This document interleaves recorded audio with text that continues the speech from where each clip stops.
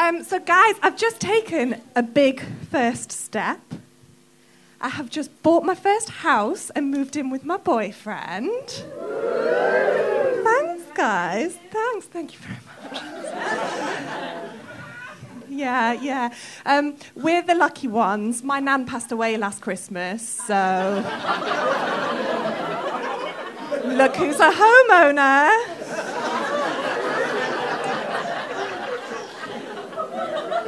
It turns out that where there's a will, there is a way.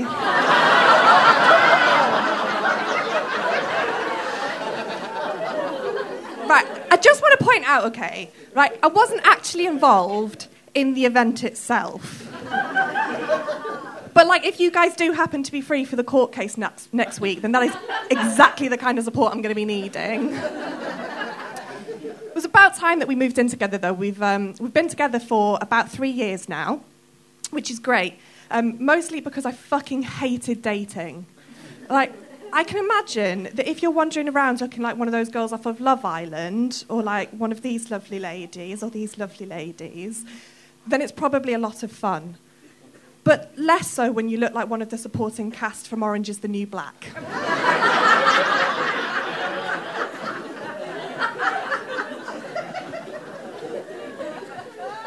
But my boyfriend is, he's a Romanian gentleman.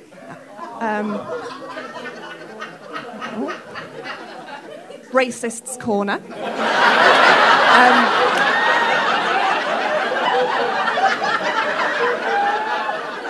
Look, I know, guys, all right, I know what you're thinking. It's another classic case of an immigrant coming over here and taking on a job that no British man would want.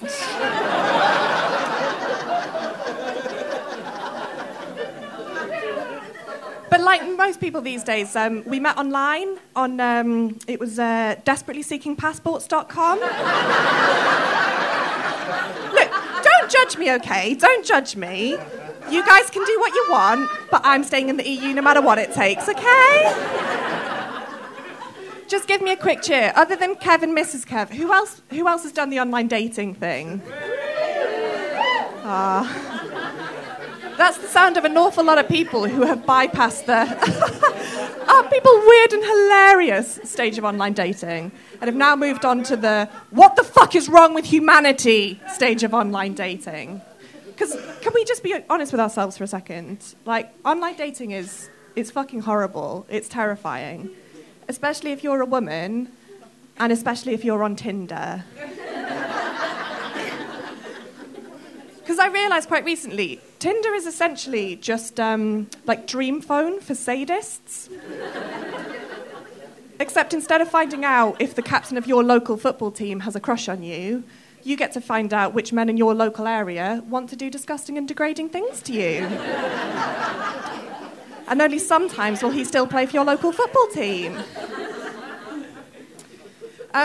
But the reason that I ended up stopping using Tinder was like most people, the thing that really got to me was that every so often you'll just be there like happily swiping left and right, and then out of nowhere your screen will just be filled with an enormous, anonymous cock and balls. It's like it's not even artfully taken, it's just a massive hairy scrotum. But because of the nature of the app, you have to touch it to get rid of it. Like, how fucking wrong is that? I was talking to a friend of mine about this recently, and she said, maybe we've just all actually got it wrong. Maybe it's not what we think. Like, maybe it's actually just that the cock has somehow gone rogue. Like, the guy himself is actually in a really committed, healthy, loving and fulfilling relationship. And the cock has just somehow, like, gained sentience and set up his own profile. He's just there like, fuck you, Gareth, I'm taking it solo.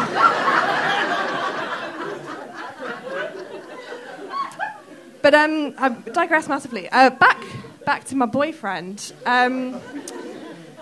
As you know, this corner can probably imagine, I was a little bit worried about introducing him to my family when we first met. Like, don't get me wrong, my parents are very liberal, open-minded people. But we do have a problem in my family with what we would call elderly racists. Much like the rest of the UK, as it turned out. Although, you know, I've got to be honest, there was one little part of me that was pretty happy about Brexit. No, I'm kidding. He still won't fucking marry me.